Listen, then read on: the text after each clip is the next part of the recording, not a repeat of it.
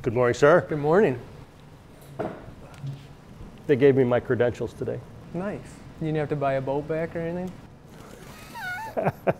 I am Chris Fairchild. I've been playing with tunnel boats for 30 plus years. Currently, I'm the APBA president. I'm Mercury's crash test dummy, and for a job, I do industrial contracting. I'm Mike Makus, current product engineer at Mercury Main plant. I'm crash test dummy number 2. Got brought into the Apex program, so. Elaborate on the Apex program quickly. So yeah, so it's the 4-stroke Mercury outboard. 4-stroke Mercury outboard, both the V8 and the V6 platform for Formula 1 and Formula 2 globally. The 4-stroke was a natural progression. For Mercury to be willing to invest to bring a new engine to market for a very select small group of people was an incredible thing for them to get involved in doing. And when they decided I was too old and frail to spend 10 hours a day in the boat, it was nice that Mike worked for the factory. I mean, it was exciting. I remember Chris calling me. You guys were looking for a second driver, so it was just kind of a perfect fit for me. I mean, at the time, I didn't have many years of experience. Pretty rookie, pretty green, right? Right. Mike needed laps. One of the biggest boosts in my career was the first time Mercury asked me to do some testing for them.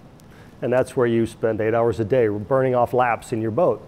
It was amazing how much closer it brought me to the top end of the field. I mean, I went from 5 seconds off at a race to I'm pretty much consistently about 2 seconds off of what Chris could do. At races, if he'd get off the beach in front of me, I was playing catch up. The one time at Bay City, I think was the time I thought you were lapping me, but it was actually for position. I just let him go by. Yep. So we've had fun. I enjoy racing against good people like Mike. So there was a time when I actually raced against his father. His dad was a fierce competitor. I enjoyed racing against him. And now I enjoy trying to help Mike become that same fierce competitor. Why tunnel boats? A tunnel boat is a very interesting creature. There's nothing more nimble and agile and turns harder on Earth, as far as I'm concerned, than a tunnel boat. Everything about that ride is chaotic, but when you get it all right, it's just awesome, and that's what I love about it. Right, it's just awesome. I think the best part is just everyone has their own way of driving too. I mean, you can see it, and everyone comes off the corner a little bit different. They fly it higher, they can do different stuff in the boat. It's just kind of like artwork for each guy. Where do you think the sport would be today if Mercury would have pulled out years ago? I don't think we'd have much without Mercury. And I would agree. Mercury has been the staple to racing in general with boats for decades.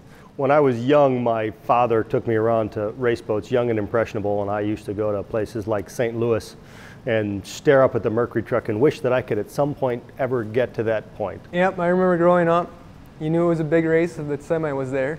One day they even let me pressure wash the semi just to get me out of their hair, I'm sure. So it was just something I did as a kid. I remember just being part of, the Mercury family at the races. Now, to think they're 50 years into Mercury racing and still supporting tunnel boat racing is just awesome.